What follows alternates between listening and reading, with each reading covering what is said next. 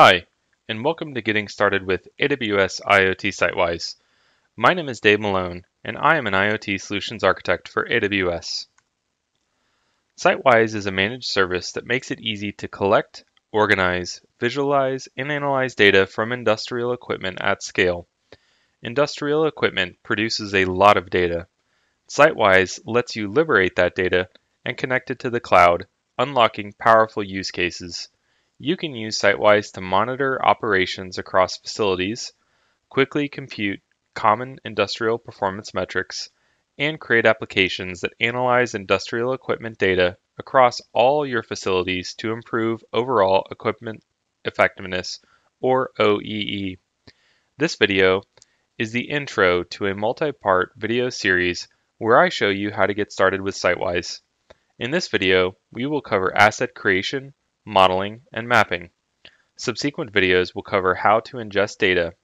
We will connect to an OPC UA server using a SiteWise gateway, configure it, and get data to flow. We'll also cover asset modeling, creating hierarchies, and defining metrics.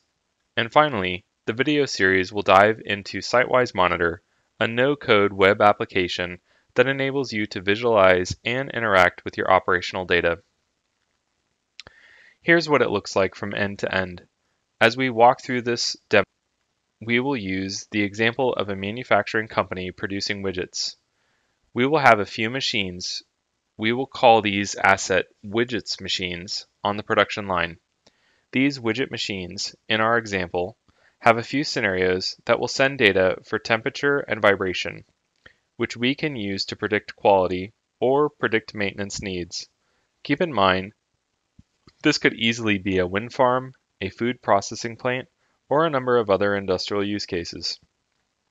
You may have different assets, and your sensors or machines may have different outputs, but the concepts you see here will largely be the same. And while we will be connecting to an OPC UA server, SiteWise also supports data ingestion using AWS IoT Core rules to upload data via MQTT messages, as well as the SiteWise APIs to upload your data directly from other sources. To get started, first we'll go into the AWS IoT SiteWise console.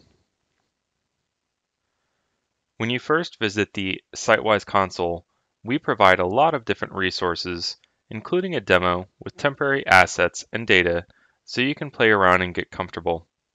Right below that, you'll see a module for ingesting data. I'll cover that in the next video, where we'll walk through the process of ingesting data from an OPC UA server through a Greengrass SiteWise gateway. But before we do that, we'll walk through some simple asset creation and modeling. This will help us so that when we do start ingesting data into SiteWise, there will be a starting asset model already set up. What this means is that we'll create a virtual representation of our facilities and physical assets. You have a facility, and inside that facility are perhaps production lines, and within that production line are machines, and within those machines are different sensors. It's creating that hierarchy digitally. Click on Create a New Model on the right-hand navigation menu. This opens up a page where you can create models and configure the attributes, measurements, transforms, metrics, and hierarchies. Models are structures that standardize the format of your assets. They ensure there is consistent information across assets of the same type so that you can process data in assets that represent groups of devices. To get started, we'll only fill out a few of these, and we'll come back to add details later once we have data flowing. For now, we'll just create our model name and call it Widget Machines so that we can move on and create assets within the model.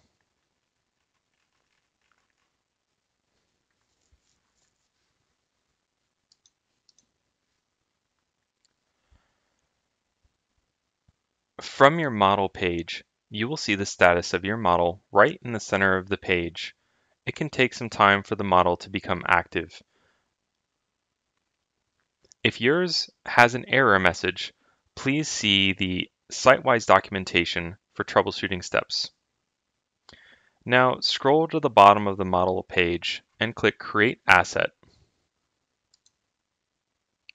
In our scenario, our assets will be widget machines, and since I have multiple, I will name this asset Widget Machine 1.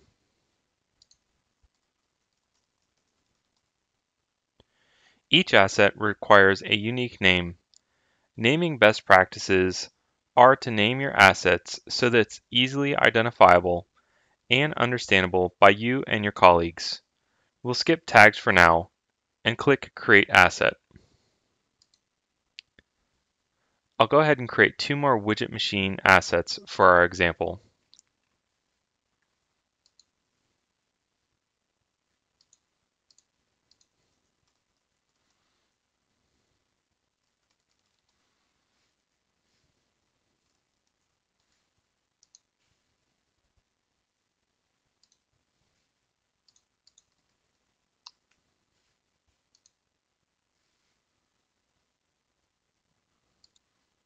Now you can see on the left-hand column here my 3 assets, widget machine 1, 2, and 3, and can navigate to each of them by simply clicking on their name.